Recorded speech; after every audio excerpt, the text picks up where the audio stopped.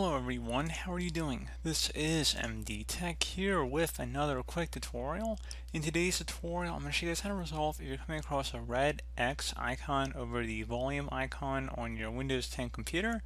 So other than just being a normal X, if you have a red X cross across the volume icon, in today's tutorial I'm going to show you guys how to hopefully resolve that without too much of a hassle. And we're going to go ahead and jump right into it. And we're going to go ahead and start by opening up the Start menu. Type in services. Best result should come back with services. Go ahead and right click on that and select run as administrator.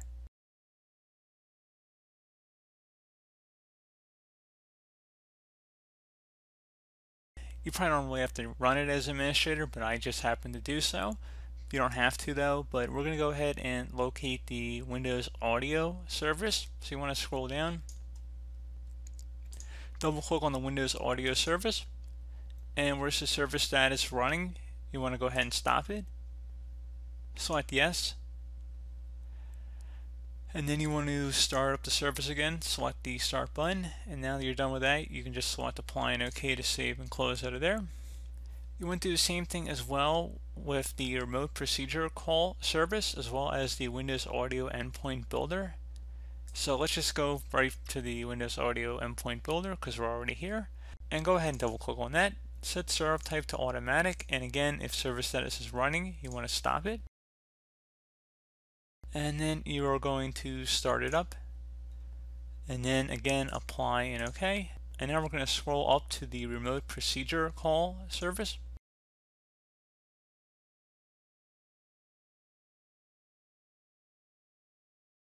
Go ahead and double click on that.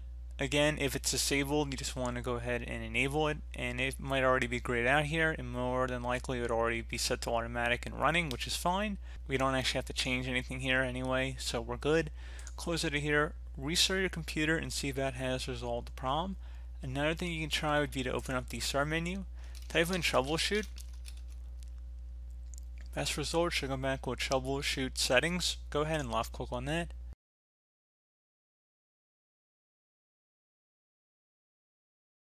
You want to scroll down underneath the troubleshooting panel on the right side and select additional troubleshooters.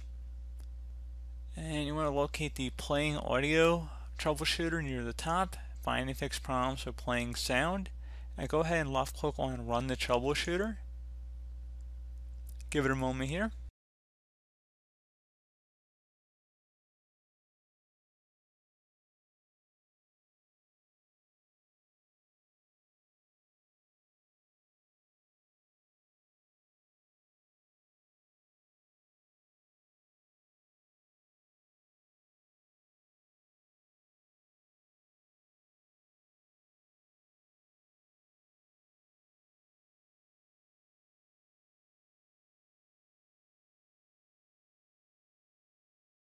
Okay, so it might not be running. You can see it says fixed.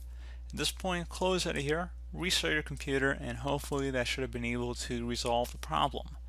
So as always, thank you guys for watching this brief tutorial. Do hope that I was able to help you out, and I do look forward to catching you all in the next tutorial. Goodbye.